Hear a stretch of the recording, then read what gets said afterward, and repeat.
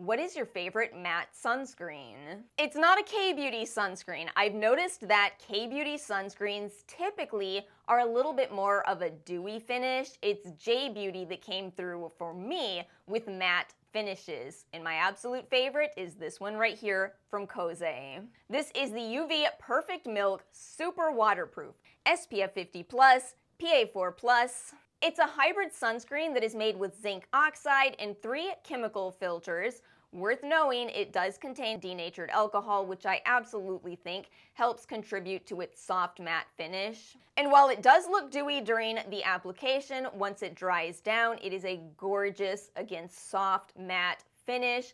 That also works well as a primer when I decide to wear makeup over it. And I really appreciate that this one is very affordable, usually about $12 for 2 fluid ounces.